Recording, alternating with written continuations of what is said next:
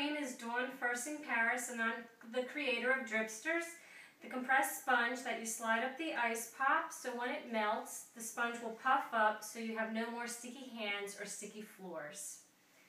What surprised me most about bringing this product to market was how long it would actually take to go from an idea to making the Dripsters. For me, it took about a year. I know for a lot of other people it took a lot longer than that.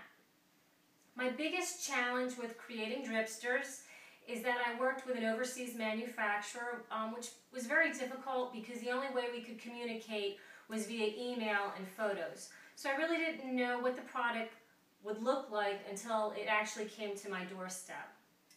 My biggest reward with Dripsters is when parents and kids use them and like them so that they don't have any more sticky hands or sticky floors.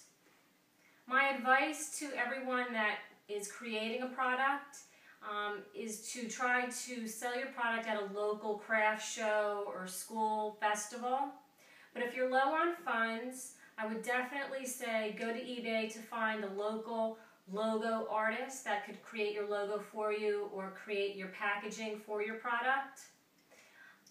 To find a manufacturer, I went to Alibaba.com, which has different manufacturers from all over the world. So once I sorted through the manufacturers and sent them emails, I was able to find someone that could actually create the product for me. If you don't have any funding at all to create the product, I would definitely look into going into edisonnation.com, where they can, if they really like your product, they will manufacture it for you or license it for you. Happy inventing and happy dripping!